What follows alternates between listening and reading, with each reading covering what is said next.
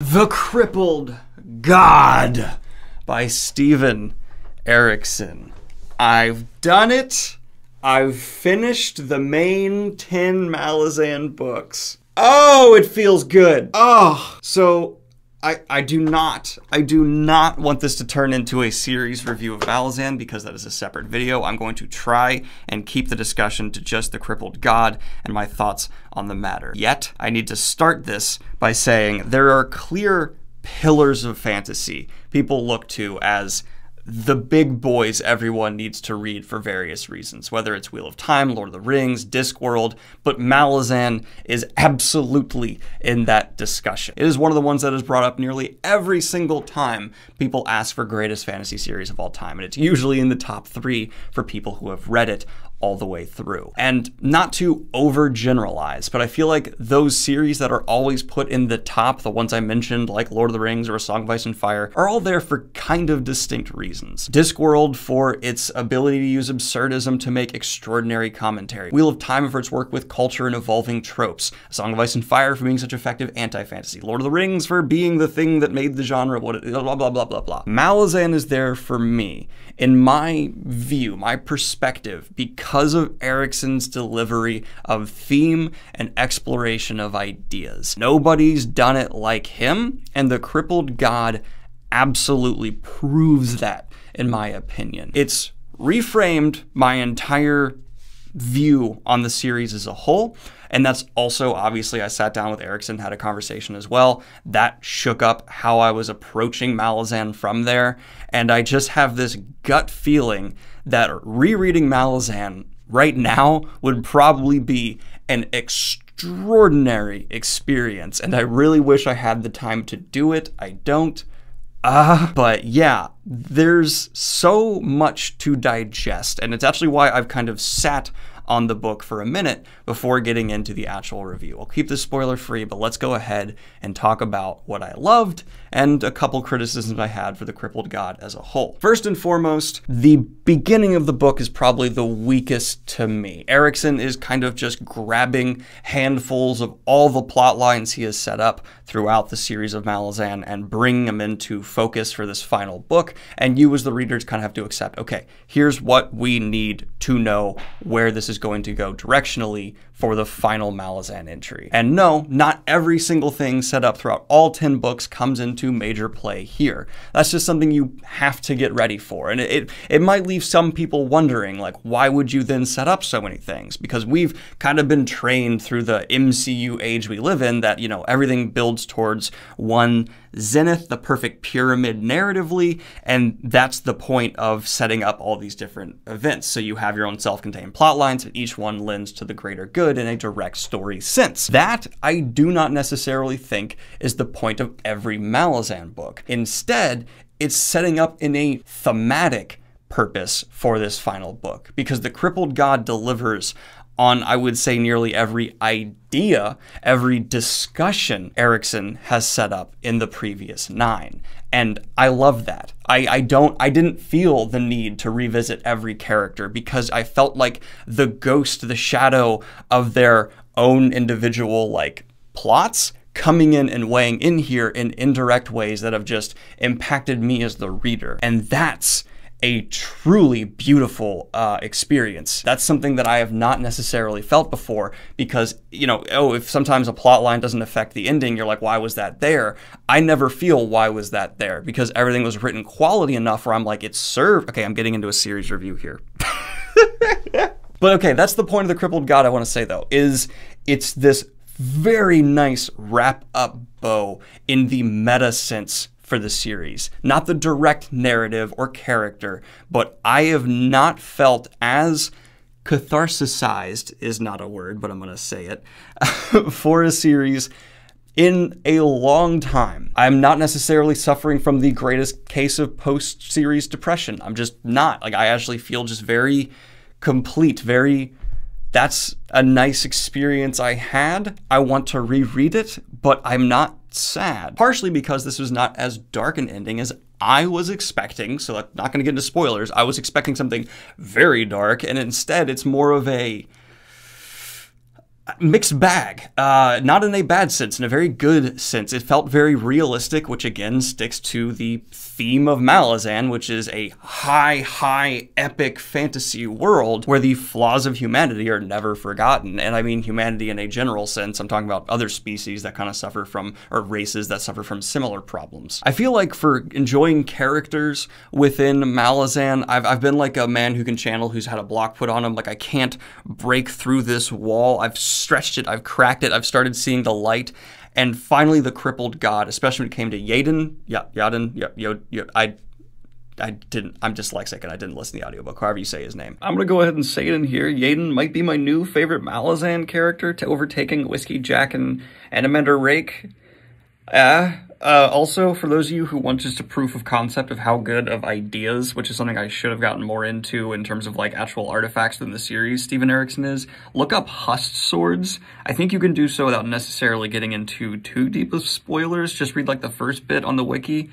It's such a cool idea, and it's used so well. Was like this final breakthrough in this book where I shattered it, I get it, I loved him as a character, and it's another one of the reasons why I'm looking back going, now I need to reread all 10 books, because if I do, I feel like the characters will each hit me very differently than Impa did before. And I'm saying all this without even mentioning the fact that people have commented 1,000 times over that the foreshadowing in Malazan, once you've read it and you go back through, the details you pick up second time make the narrative delivery sense I was mentioning before actually come through even stronger. And maybe my biggest regret with Malazan is that I didn't just binge the series. I didn't just sit down and read them all in 2 months. Instead, it's been more than a year, and that's probably to the detriment. I did forget a lot. It's why I think in this final book, I'm leaning very heavily on the ideas, because those stick with you no matter what. You may forget a small plot line, you may forget a couple characters, but you're never going to forget the ideas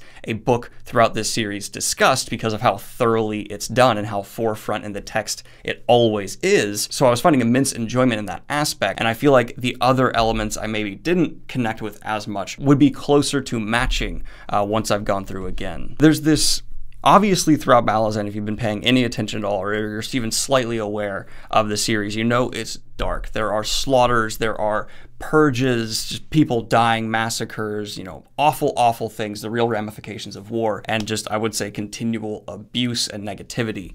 What was accomplished in this final book, though, was showing the strength of compassion, the strength of working together, forgiveness, being willing to share, which sounds very basic, yet the impact of these moments somehow feels just as substantial, just as weighted as those negative ones, which is just beautiful. Like, it's really wonderful to see an author not back down in a rather grimdark series of showing the other side of the coin, of showing like, yes, horrible things are very often done, but there is also the flip side where there is strength in unity, there is strength in giving an olive branch, and that's something you don't always see when authors are trying to go so the other direction, and that is just going to elevate the other side of the coin while deliver a surprising beam of light that I think is one of the reasons The Crippled God emotionally landed so strongly for me. I've consistently said that Memories of Ice is my favorite Malazan book. It still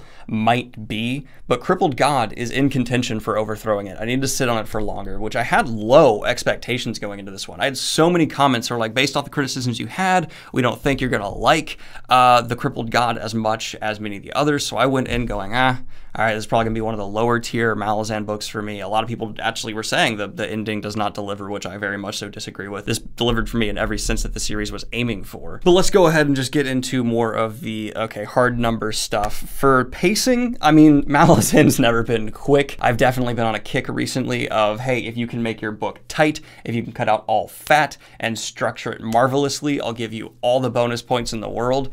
Malazan's never going to do that. Erikson's indulgent, and it's done well enough, though, that it's not going to bother me a ton, even though I'm kind of really reeling against that habit just currently, I guess, because of how much I'm reading in general. I'm going to go ahead and say I'm not detracting as much for that reason, though if you are someone who is frustrated by a book that really takes its time, that could bother you here. So structure and pacing, your mileage may vary. Character though, Erikson is showing up as strong as he ever has. Often when he comes out to throw his characters, it can feel a bit disconnected, which, you know, we've gotten into that very deeply here on this channel, even with the man himself. But I did not feel that disconnect here. I attribute that a lot to my own reframing and shifting of priorities when it comes to reading his books.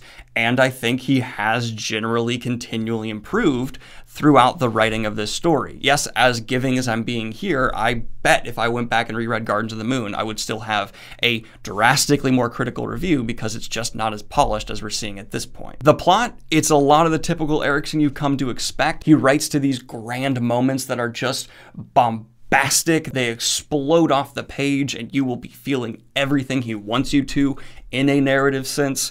You might be confused at times, but you'll just feel the epic coming out of the text. He's not the most communicative, concise writer, but you're gonna get used to that if you're at this point in the series. But then yeah, the thematic, the ideas, the narrative level is maybe the strongest I've seen from Erikson and maybe the strongest I've seen from a fantasy epic. The feelings you will have are going to be exactly the feelings he's intending you to have. The ideas are going to be explored as deeply as they could be. And of course, you're going to ponder, think on so many character decisions, so many implications because of this more meta element I'm so nuts about. There's one moment I want to touch on specifically where very vague spoilers, where there's a magical element coming into play to pretty strongly impact the direction this story is going to go in.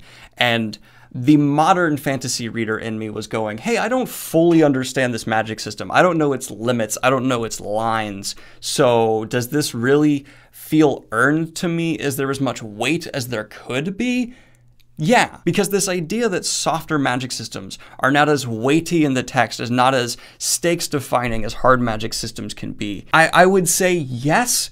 Generally, you need to work harder to have a soft magic system give you what a hard magic system just kind of naturally comes with, but it absolutely still can. And that scene proved this to me without any doubt. Like, it's just proven. Textbook, case done. I still felt invested in the stakes of the situation because everything built around this moment. And I feel like if this had been a harder magic system at play, then yeah, a lot of things that pro soft magic system people value would have been lost. And when you're dealing with gods, I mean, that's not really a spoiler, it's called the Crippled God. Those things should exist. Gods and hard magic systems for me almost always come with a disconnect. And so the softer magic system here allowed a lot more natural blend for the elements that were at play for this story. And overall, of course, for the Crippled God, I'm feeling a 9 out of 10. It's a little messy at the beginning, and I still feel a slight communication disconnect from Erikson, but this is right up there with Memories of Ice, which I maintain to this day is one of the best fantasy books I've read.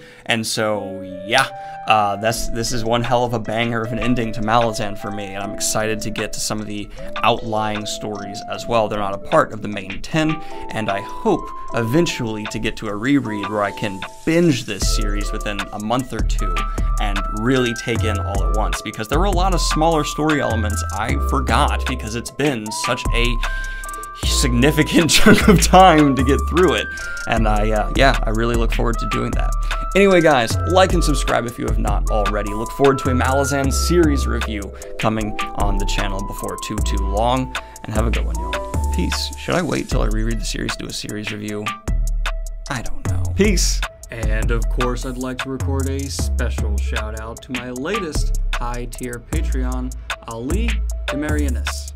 And I also have another one here for Angela Alomari.